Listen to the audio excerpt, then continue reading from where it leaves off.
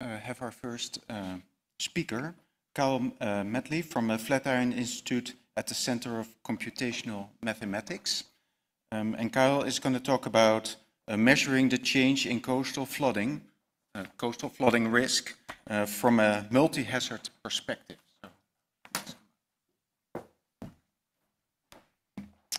Bear with me for just a sec. Hopefully nothing explodes.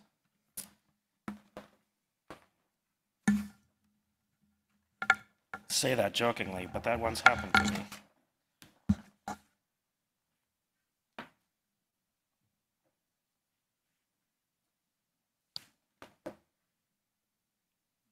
Yes, there we go. Thinks it's projecting.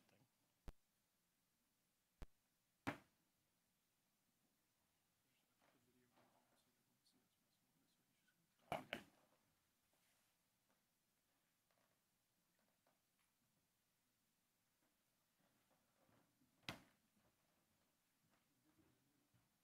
This is my fault. It is, I say that jokingly, but it actually is my fault. Thank you for the introduction. Bet you didn't know that you're gonna have to listen to me again. I tried to keep that quiet. So I am here. I'm actually semi-local over in New York City at the Flatiron Institute. And today I'm going to talk about some of the things that myself and my colleagues have been working on that are of interest to this community. A lot of it has to do with the changing risk we know is happening due to climate change. So a lot of this is very difficult to quantify, as many of you know. So a lot of the work that I'm specifically involved is not just doing this risk analysis, but also creating the tools to catalyze and enable that work. So we have to talk about things like storm climatology, how are storms changing into the future. We're very focused on the storm problem and coastal flooding and erosion. So we have to have some idea of what storms are going to look like in the future. Also extending the historical set of storms that exist. We have to take into account sea level rise and all its complexity, because that's clearly very important. There's a lot of uncertainty in these problems. In some sense, risk analysis does allow us to kind of hide some of this uncertainty because we're looking at a statistical question as it is, but we still do want to say what is the uncertainty propagating through our models from the climate models and everything else in between. And eventually, we do want to get down to being able to create products like risk curves, or in this case, return periods, so that we can make decisions, informed decisions, and let the humans, the decision makers, that are stakeholders, make those decisions in an informed way. So there's all sorts of things that go in between all this stuff, and we try to bring it all together in an easy way, but also make it actually manageable. We don't want to spend large amounts of supercomputing time to do this. We want to be able to actually give the tools all the way down to the local communities that can also do these types of questions. So today I'm going to actually just give you a really brief outline of how we do this, some of the modeling tools that we've developed and use, and then a couple projects that have used them. So first off, I just want to talk about that storm surge modeling. So those of you that don't know, storm surge generation is primarily wind driven. So you have the strong winds from a storm, a hurricane, tropical cyclone, more generally, pushes the water up against the coast. It's held there. It should, if gravity has it way, go back down. So it's kind of, in that sense, somewhat simplistic. Of course, there's a lot of things in its way. People, houses, things that we care about. The pressure does come into play a role as well, but it's kind of smaller. So it's primarily wind driven. Of course, the wind, if you've ever stood out in any type of weather, is very difficult to actually quantify. So one of those sources of uncertainty. So the tool that we've developed, as was mentioned yesterday, is called GeoClaw. And just a shout out, which I'll do again. There is a clinic today if you are so inclined and want to learn more get your some hands-on time with it.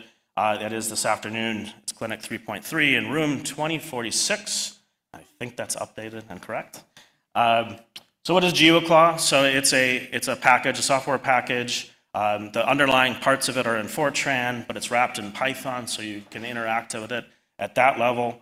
It does multiple different types of shallow flows, so storm surge, tsunamis. We do have some sediment transport capabilities that we've played with, landslides, debris flow, all sorts of things.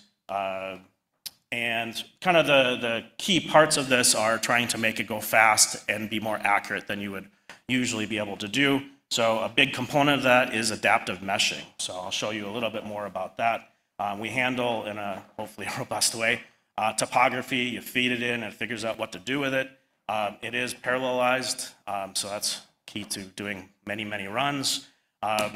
And it can do all sorts of things. You can kind of add equations into it if you have something more interesting going on than just simple shallow water. So adaptive mesh refinement. So this isn't anything more than just advection, so stuff being moved around in a swirl. And what I'm going to show you as we go here is the grid.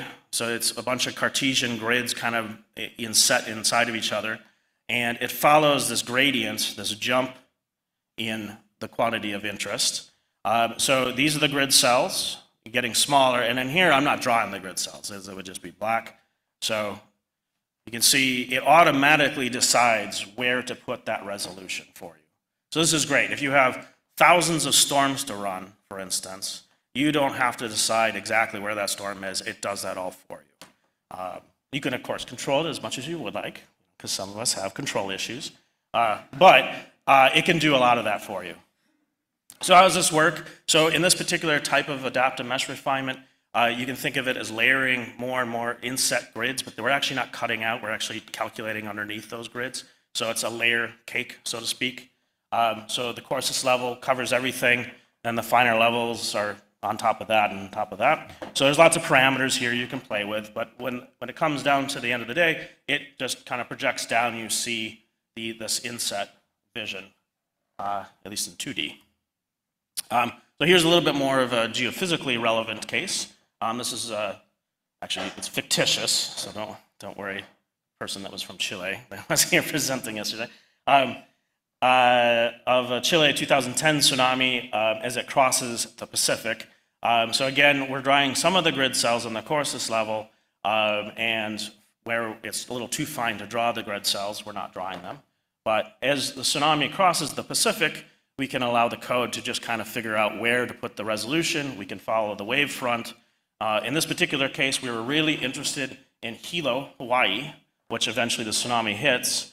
And in this case, if we zoom in here, we can actually resolve the harbor area when it needs to be. So we're actually not doing it the entire time. We're allowing the code again to do it when it needs to, and we can get a pretty good and accurate resolution at the point we need it to be there. So that was tsunami. This is a storm surge example, which is a little bit more relevant to what I'm talking about. This is Hurricane Ike. Just to give you a little bit more detail in this particular case, this is the entire domain on the right, and I'm going to plot the wind and those grids as they move. And then on the left is a zoom in on Galveston and Houston. So that's where Hurricane Ike really did most of its damage. So the left is a plot of the sea surface. So 0 would be sea level as we go. And then that chart at the top is the number of levels. We use 7 levels, and the ratios of resolution between the levels. You can see as the water pushes up into various areas in the Houston, Galveston area, we see overtopping, inundation, and things like that.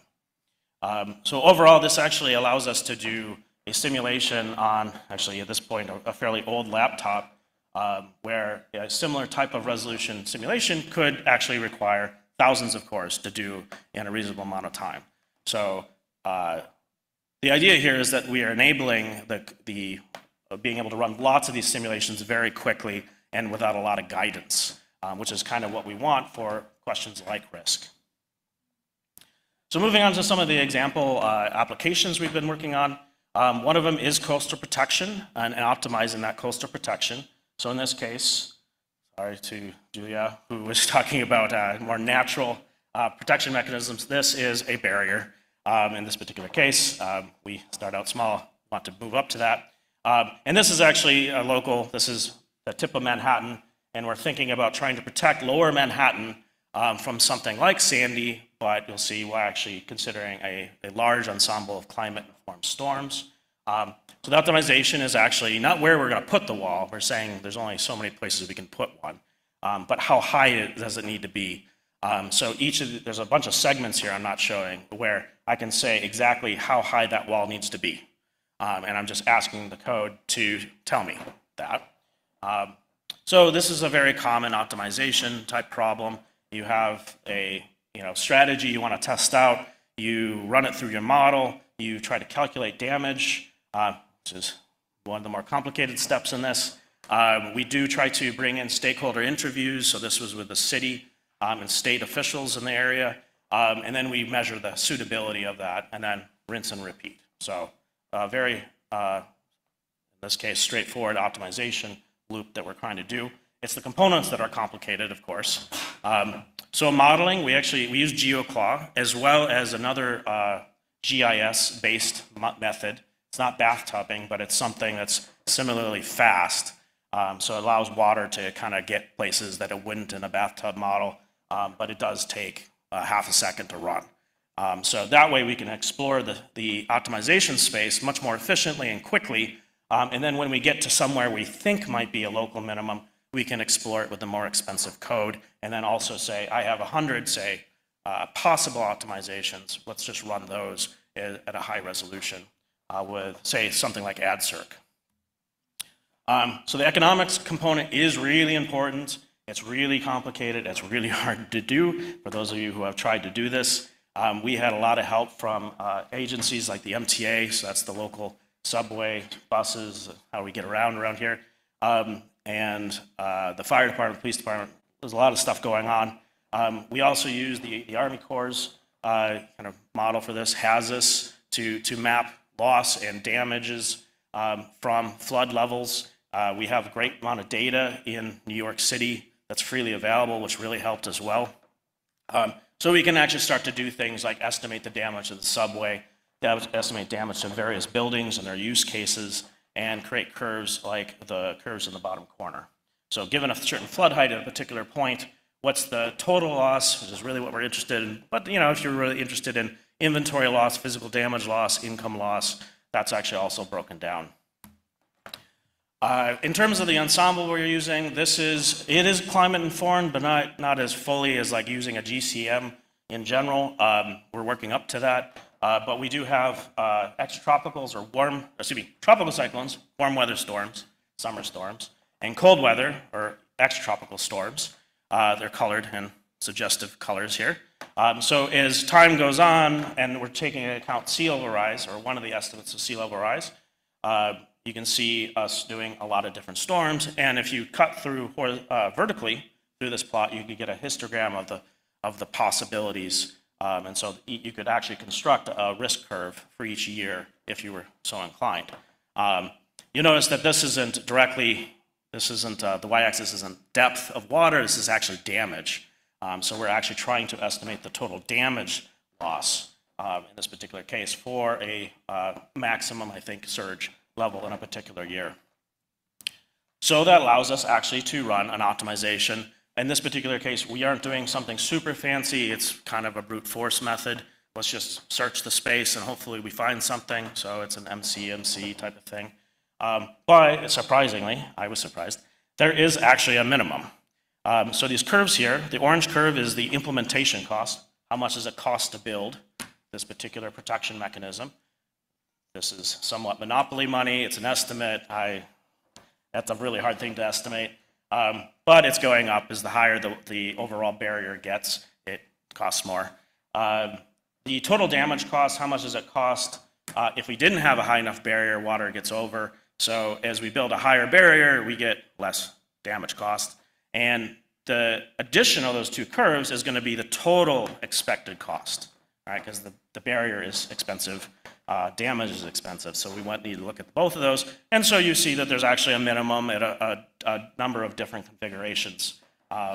So we decided to actually run this through GeoClaw just to make sure everything was working. And so $1 billion barrier, which isn't quite at the low minimum, but if you only had $1 billion of this monopoly money, you could protect something. And actually, it's the left here. You can see actually the water came behind the barrier in this particular case. Not great. In the $2.1 billion barrier in this particular configuration, that tip of Manhattan, if you're not familiar, is Battery Park. It is a park. We're actually thinking about using it as a place for water to get kind of absorbed and hardened. So this is actually one of the options that seem to be the most viable. It protected most of the areas. It's not clear of damage, but it had a minimum.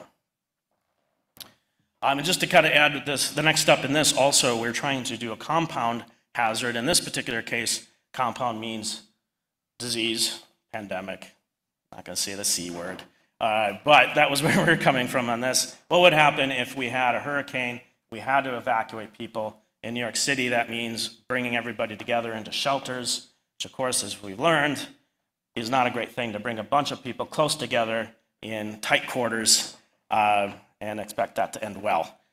So we started asking the question, maybe there's another approach to this. In this particular case, we were using some analysis from the city and with the city to say, okay, how many people could we get to shelter in place? How many people could we actually get in if we decrease the amount of people in these shelters and maybe distribute them more widely? And you can kind of go forward from that. So this is ongoing research that we're hoping to hoping never to have to use, but it's something we're thinking about. So lastly, I want to talk about two quick, newer projects. That is the compound part of this is compound flooding due to precipitation and storm surge. So the first one I want to call out, this was with Summer Institute, the National Water Center Summer Institute, last summer. Some students there, and I encourage all the graduate students in the room if you're interested in hydrology and working with NOAA, the National Weather Service. This is a great 7-week program in Alabama. They took basically kind of what I just described along with also the National Water Model, combined those things and did compound flooding for Lower Manhattan and Manhattan in general. And kind of the interesting thing here that they moved forward was they used machine learning to do attribution studies.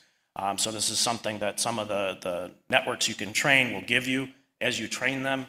So in this case, up and down the coast of Manhattan, we can see what the total flooding was due to, or what it was estimating it was due to. And by and large, it's not changing too much depending on what side of the island you're on. Surge is primarily what happened in this particular case. River discharge would be water coming from upstream of the Hudson for the most part, and then precipitation flooding. So it does change a bit depending on where you are, but it was somewhat consistent with that. And finally, a brand new study that we've been working on for a couple years now, was just published this spring, is trying to take all this in, take climate change, the best estimates for climate change, best estimates for extratropical and tropical cyclone precipitation, combine that all and look at up to 2100 and look at differences. So we're taking into account storm climatology, sea level rise, all the things. So this is kind of the takeaway for tropical cyclones anyways. We have 3 different risk curves or return curves. Blue, yellow, and red are going further in time. So the one furthest down is, of course, now. And as you go up, it gets worse. The curves are moving to the, I have to turn on, left. And so it's kind of what we're expecting. There's a number of different climate models going into this, a number of different ensembles inside those climate models. So this is kind of what we'd want to do if we were doing climate risk. And looking at this, Sandy is the dashed line. I think you can see that. So it does kind of jive with what we think.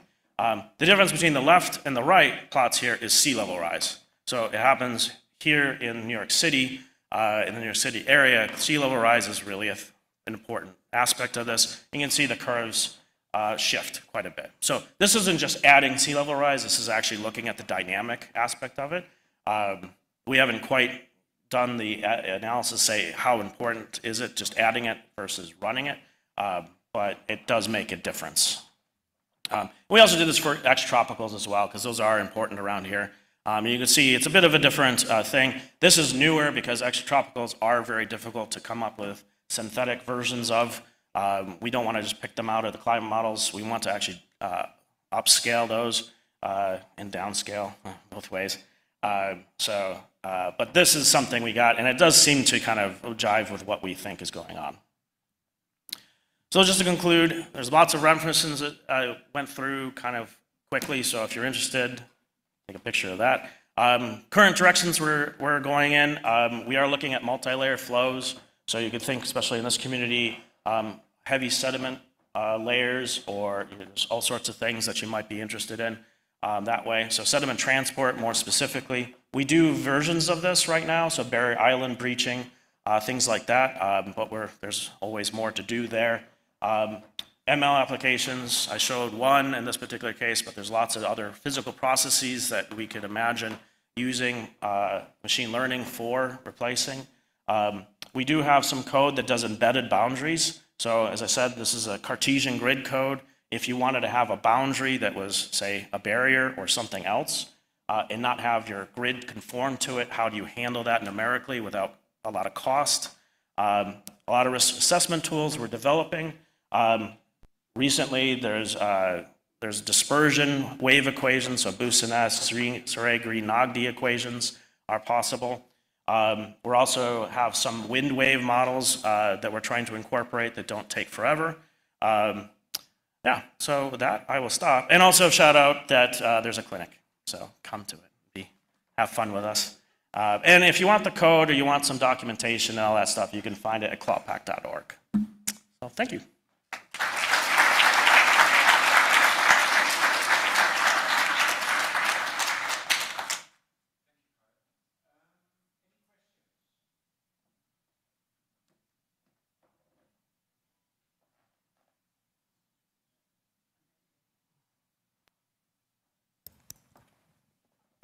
Oh my goodness. Should I do two? Thank you. I was curious, you had that beautiful plot of the adaptive mesh initially, and how much does the knob tuning to perfect that depend on process, like fluvial floods versus tsunamis? And is there one that's anecdotally tricky? Or is it trivial? Is it just work for every process? Oh, no. Okay. It does take some tuning, depending on what you want to do. By and large, once you like, when we say tuning, storm surge generally, if you have a particular coastline, say the Atlantic seaboard, you can kind of tweak it to do the right thing. If there's particular places you're interested in, sometimes that can be nice to say, I want you to make sure to have the right resolution, or a resolution right around, say, New York City or Duck, North Carolina, or whatever. It's generally pretty robust, but it does tend to matter what the processes are involved and where they're occurring. Now, that being said, you could also come up with the criteria. So I didn't mention this at all, but there are criteria behind the scenes here that are being evaluated to decide where to put resolution.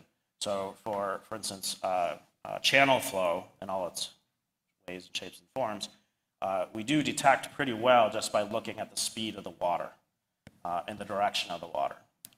But you can come up with all sorts of interesting ways to try to figure out what's going on where. Thank you.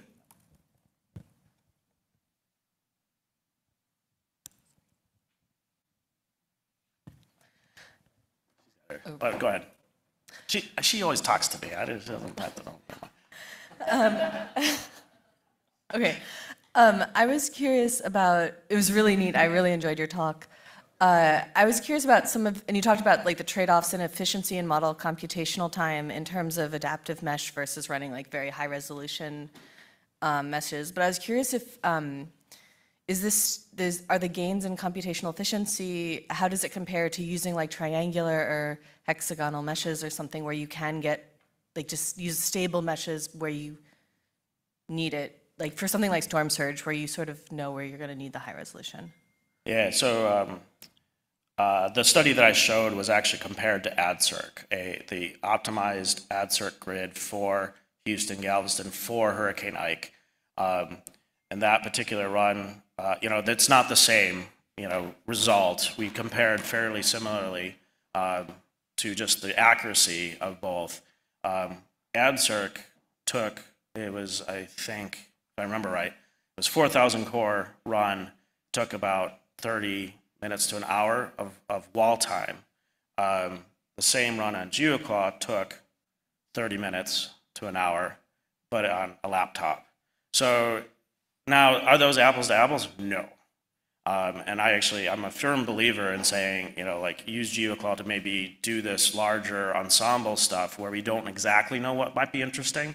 And then when you know what's interesting, go down to something like an AdCirc and run even fewer model runs where you really know exactly what the channels are and what all these details are. I guess it's a little bit of a cop-out answer. I feel like, but it can be much more efficient, and it is because, actually, an AdCirc's a good example. Although it can get to similar resolutions overall, because we're not doing it for all time, that's a huge benefit. It also doesn't need steering. You don't have to sit there and create the grid beforehand, which can be, I've done it, it's time-consuming. So you can do things like 1,000 storms really easily without knowing a lot of information beforehand. But yeah, there's other efficiencies in the background due to the numerical methods being used and things like that. But that's kind of the broader. But we can talk later if you're really, really interested in what's going on.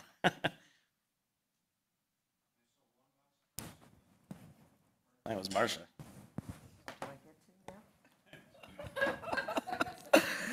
I just wanted to follow up on your last point about machine learning can play more of a role. In some processes, and I'm wondering which ones you think could be more useful. I personally feel like the physical processes that we don't have a great handle on or are difficult to represent physically, sediment transport, although we know something about it, is I think a really great opportunity for that. Hydrology also has proven to be tricky. Again, we know the physics, but it's hard to know all the information about it. So I could see a data-driven approach to be really useful there. Wind waves as well. There was a post there. I don't see where he is. Oh, there it is. Yesterday about using machine learning based models to do wind waves. Wind waves are incredibly expensive and difficult to do, and if we could replace it with a machine learning model that could do the same thing, it would be a great boon. So not throwing everything away, but kind of the best of both worlds types of things. Thanks.